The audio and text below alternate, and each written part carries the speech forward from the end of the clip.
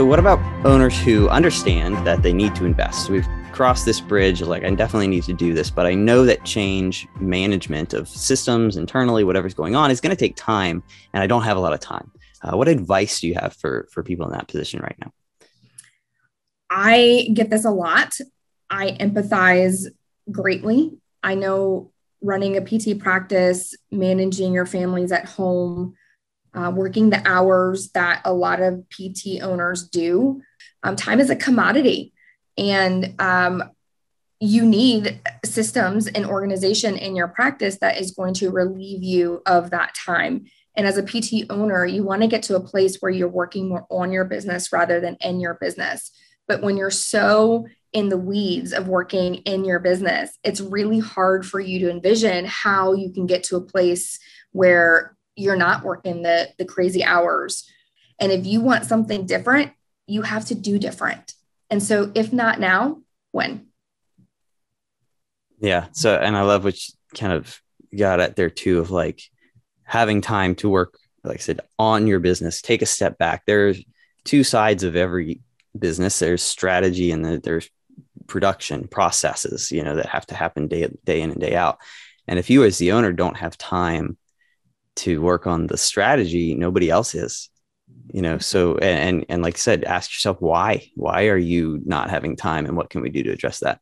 And I also go back to, why did you start a PT business to begin with? Certainly not to work yourself to death. Right. You wanted to Can't imagine that being the motivation. Right. But you want to provide for your family. You want to have flexibility and freedom. You want to be able to take a vacation.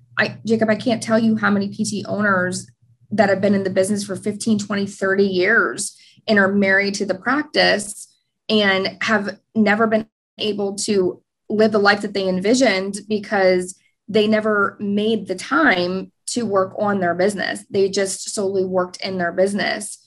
And they regret it to this day. Mm-hmm. And my favorite story is from a current client of ours who reached out to me a couple of years ago. And, basically it said, like, this is it. I'm moving forward with you guys.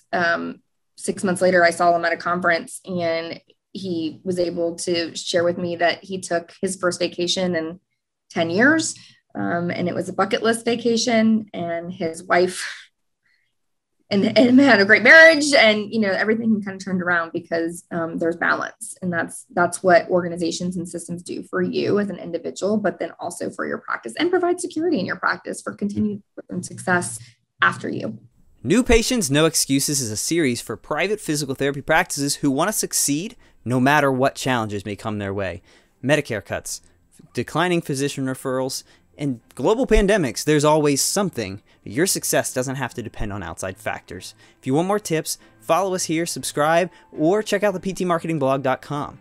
And from all of us here at Practice Promotions, here is to your success, no matter what.